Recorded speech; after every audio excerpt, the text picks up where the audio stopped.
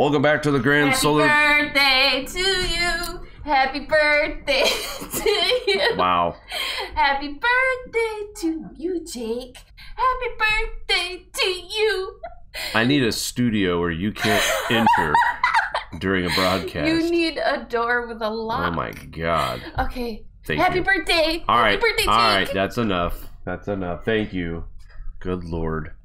All right, folks. Welcome back to the Grand Solar Minimum channel. Apparently, it's somebody's birthday today. Anywho.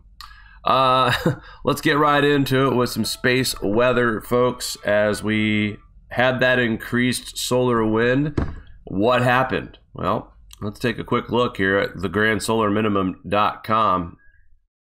Well, that's not what I wanted. Stand by, folks. All this great stuff that's happened today. Mari is thanks. Talk about a train wreck now here. All right, and we're moving right along. Here we go. All right, this is what I wanted to show you guys. So yesterday was the increased solar wind. KP indices, as you can see, really didn't go up that much. We got to a KP of 3. It stayed at a 2 during this time of increased solar wind. Looking at this chart right here, the solar proton flux stayed pretty low. No solar X-ray flux whatsoever. My point I'm bringing this up is the sun's activity, these coronal holes, the solar wind events are getting smaller, less geomagnetic activity, which once again indicates the sun's activity is still trending downwards. Now, we have multiple things to look at here at thegrandsolarminimum.com, where we can see basically all angstroms to show us what we have coming, what we have now. Let's take a look really quick what we're looking at, folks. This green map here really shows us the big picture. Not a lot of activity. Still pretty quiet. Yes, there is a region to watch. It is well behind the eastern limb. This one right here. If this does become a sunspot, here is where Earth facing would be, right in this region right here, folks. So we are still well beyond the eastern limb, which is right here, the star. If this activity does extend and becomes a sunspot, it will more than likely at this point, just by the location, now we'll have to see what the polarities are, but it will at this point could be another solar cycle 25 sunspot if it does grow. But let's take a look at our space weather stats too really quick here before we go back to our space weather station. Look at that planetary alignment. And this is part of the reason why I feel like weaker magnetic field, more cosmic rays this spring. Temperatures should be cooler than what we've seen just because of where we are in the season. And we are all alone, folks. This side of the sun, strong magnetic connection. This side of the sun, poor connection, weak magnetic field. We're the only connection out here. So it's a lot weaker over here, nothing behind us. Very interesting spring coming up. That's all I got to say. All right, let's go back to the Space Weather Station and get our stats on this January 22nd, 2020. Right now, our solar wind speeds are coming in at 362 even kilometers per second. So we didn't have much of a really increase of solar winds overnight as well. Looking at our density is 8.0. No sunspots to report once again. A couple of bright little active regions, but nothing that qualifies as sunspots. That's now 11 days in a row and 12 days in 2020 without sunspots. Our TCI dropped from 3.15 all the way down to 3.07. TCI is the Thermosphere Climate Index. That's the very, very, very, very top of our atmosphere. And if you're wondering, the record cold in the space age is 2.05, which was set back in February of 2009. No alerts, no coronal holes, nothing to expect here in the near future. All is quiet on the sun. And let's move over here quickly. I saw this morning and was very interested. Research led by University Space Research Association showed evidence indicating the surprise probability that there are still active volcanoes on Venus. If confirmed, this would make Venus and Earth the only planets in our solar system with recent eruptions. It says here in quotes, if Venus indeed is active today, it would make a great place to visit to better understand the interior of planets.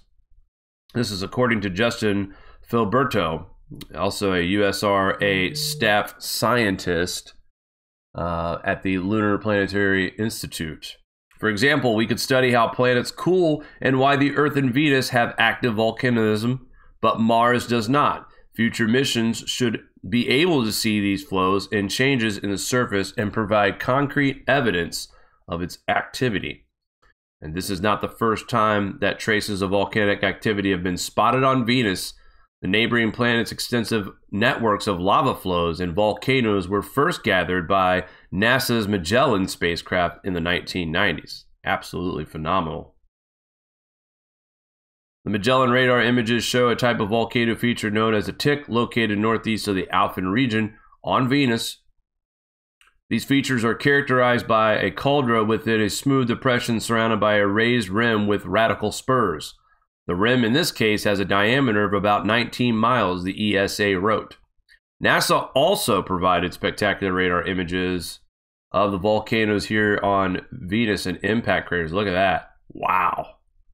Absolutely stunning, folks. We are lucky. Now, we are lucky to be able to see stuff like this, guys. In the time that we are alive, the technology that we have available. There's absolutely breathtaking photographs here. In a Magellan image dubbed the Crater Farm, we see curious layering of volcano activity and impact craters. 3 impact craters are displayed in this 3-dimensional perspective view of the surface on Venus, NASA wrote. In 2000, the ESA measured volcanic activity on the planet using Venus Express Orbiter. These data allowed scientists to determine fresh from altered lava flows on the surface of Venus. While the presence of these volcanoes on Venus was traced long ago, active volcanoes were not yet clarified until recently. The ages of lava eruptions of volcanoes on Venus were not well known as the alteration rate of fresh lava was not well constrained. And it goes on to talk about that the team concluded that the lava flow observed on Venus were very young, implying indeed that volcanoes are still active on Venus.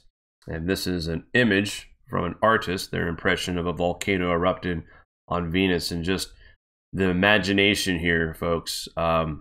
Breathtaking images and what it could be like on other planets right now.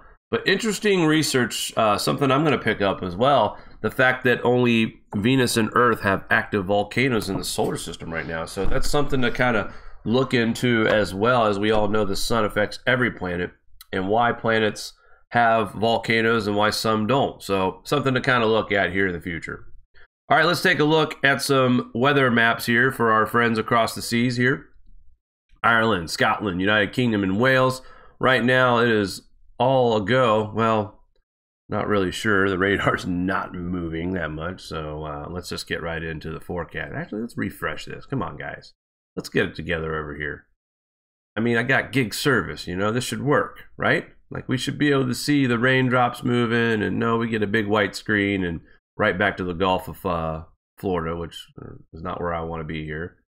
All right, there's some rain in Spain. Actually, guys, wow, I got a lot of stuff to talk about tonight. Please tune in to the 9 o'clock show. We'll be talking about the Spain storm that we had, the 50-foot waves. Also, yeah, it's global warming in Florida all over the place as icicles are forming on everything, but that's global warming for you. All right, let's take a look at our forecast for our friends across the pond. Here we go with today, some light rain and drizzle affecting parts of the northwest. Elsewhere, most places will be dry but cloudy with mist and fog in places, especially on the hills. Sunny skies today, mainly in the northeast, but feeling chilly in the south. Tonight, continually dry but cloudy skies. A few chances of clear skies are possible tonight as well, leading to some isolated frost and fog. And Thursday, again, dry but cloudy. will prevail across most parts of this region, especially Ireland, UK, and Scotland, Wales as well. A few parts of the day we'll see sunshine, mostly in the northeast, windy in the northwest with rain arriving later. And then let's look outside the box here from Friday to Sunday. Cold after the clearance of an early mist in the south. Friday, breezier and cloudier further north. Band of rain clears east on Sunday. Showers to follow, and it's going to be wintry in the north, as you guys will get a shot of cold air over the weekend. And then after that, unfortunately, well, not unfortunately, I mean, it's not terrible that it's not freezing cold over there, but the UK will go back into somewhat of a mild pattern as far as temperatures go. So still waiting for that real Arctic blast yet. You guys you're flirting with it, but it's not yet happened at this point. All right, let's go ahead and check out our current radar in the U.S. And we have our next winter weather system moving across the country right now as we speak. Let's go ahead and focus in on where we are seeing the snow showers. Topeka, Kansas, you're getting ready to see some more snow showers. It's snowing all over in Salina, Kansas, Hutchinson, Wichita. Rain on the back end of this in Hayes, Kansas. So the temperature contrast, I mean, look how close it is. We got rain to the north, rain to the south. I mean, it's kind of weird how this snow is sandwiched in, but the outside, the backside of this storm system is showing us rain showers. Usually it's rain in the front and snow in the back. So particularly unusual pattern here. And this storm is going to be a slow mover as it treks across the United States and into the Northeast. Well, let's just find out what NOAA thinks. But first, let's take a look at our, oh, lovely. Once again, here we go, folks. Sorry for the delay here. Okay, let's take a look at wind chills first before we move into our weather. Ooh, nice and cold in the Northern Plains, Great Lakes, and the Northeast, Northwest, parts of the Northwest, Idaho, Wyoming, Utah, and Denver. Also seeing some colder air in the higher elevations. So where's that frost freeze line at today? Wow, look at Florida. I mean, this is not just the panhandle now, folks. We're heading closer to Tampa Bay as far as 35 degrees outside. Again, it's safe to say that 49 of the 50 states hit freezing temperatures at some point overnight again here in the, but yet it's mild outside, so, you know, whatever. Take a look at high temperatures for today.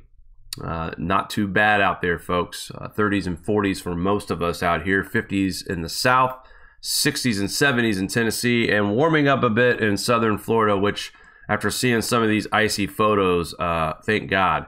Southern California also looking like a nice day as far as temperatures go, and about average for you guys up there in Oregon and Washington. And let's take a look at our low temperatures. Again, typical winter temperatures. Pretty cold in the Northeast and the Northern Plains and the higher upper elevations of Wyoming and Colorado. And a pretty nice night in Florida, as you guys will rebound quite nicely after seeing temperatures drop below freezing in some parts of Florida. So nice recovery here, folks. All right, let's take a look and see what NOAA thinks over the next 3 days. Well, this is today, Wednesday, as that storm starts getting its act together across the central part of the United States. And this is going to be a slow mover, and I'll tell you what my ideas or thoughts are on forecasting as well. But with this system, it's going to be a lot like what we saw with last weekend's storm, slower moving, so it'll feel like there's going to be more snow involved, but actually not that much. Right now, I'm sticking with my forecast once again for the Northeast and the upstate New York area, 6 to 10 inches. Now, before this, other areas, it's likely to see 5 to 8 across most of the Northeast, the Great Lakes. So this is a similar storm, but it's not as fast moving as we saw last on the last system. That only lasted like 24 hours. This is going to start Saturday morning and last through the day on Sunday if you live in the upstate New York region. That's pretty much the entire region that's getting this storm is going to experience this for at least 24 to 36 hours. So it's nothing going to be in and out. And this could be a storm that overperforms. I know the last storm that we had, a lot of models, I think it underperformed, to say the least. But nonetheless, we'll go ahead and take a look at our tropical tidbits map and find out if this storm has that potential. And here we are today as this storm moves towards the northeast. And I think that the predictions for 6 to 10 in this region might be overdoing it. But it is a slow mover, so that might be the difference on why they think. Because we could see heavy snow in upstate New York for quite some time. New Hampshire, Vermont, you'll see snow. Maine as well. Massachusetts. In southern Massachusetts, we're going to see rain for the most part, and then it'll change to all snow by Sunday night into Monday. Some lingering snow showers. In the Northwest, Oregon and Washington, yep, rain and snow. You guessed it. And then another snow system begins, or storm system, I should say, begins to make its way towards the northeast again on Wednesday, January 29th. So 2 weeks in a row, we have storm systems developing in the middle of the country. And by the weekend, guess what? Yep, more snow to enter that region. So there's storm system number 2. And then February 1st, if temperatures are cooperating, this could be a pretty decent coastal storm here, folks. The system that's riding along the East Coast, lots of rain across southern Florida, middle Florida, and then up the East Coast, some snow in West Virginia, Tennessee, and Kentucky, and at higher elevations. Mostly, this storm looks like it could be mostly rain until it gets to the northeast, and coastal flooding would be a concern as well for Massachusetts and other parts of the northeast by February 2nd. Meanwhile, cold air back in place in the northeast, a sharp drop in cold temperatures northeast, northern plains, and the northwest. So it looks like we might see a little bit of a pattern shift by February 3rd. A lot of that cold air dropping back towards the northwest. Still staying cold in the northeast and the northern plains and Great Lakes, but more snow on the way, more rain on the way. And as we get into February 6th, there's our third system that could bring rain and snow to parts of New York, Vermont, New Hampshire, Maine, and Massachusetts. Looks like it's all rain for you. Connecticut, all rain for you as well. By February 7th, yeah, it looks like the 1-2 punch here. Another possibility for a nor'easter. So we could have two to three nor'easters just within the next 2 weeks. And at least 4 chances of snow across the northeast. The northwest, I mean, not to try to ignore you guys out there in Idaho, Montana, but I mean, it snows all the time, right? So nothing new for you guys, but it looks like wave after wave after wave of moisture continues to pound the northwest. My goodness. I mean, nonstop rain and snow. And it's just shooting it down to the middle of the country and then spitting it back out on the East Coast. So Alberta and also BC, I mean, you guys aren't going to be forgotten either. Tons of moisture, tons of snow. We could be talking about record amounts of snow here over the next several weeks in Alberta and BC, so we'll keep our eyes on that as well. All right, guys, that's going to do it for me this morning. Again, thank you for tuning in to the Grand Solar Minimum channel. Make sure that you guys tune in tonight at 9 p.m. Eastern Time. We have lots to talk about, lots of weather. Today's your birthday. Happy birthday to you. Talk about an opportunist. Have a good time. Thank you for tuning in, guys. It's Jake's birthday. Have a great day. We'll talk soon. Do you like this show? Give us a thumbs up. Want to support us more? Share to your favorite social media platform. Buy a t-shirt or become a Patreon. All links are in the description below.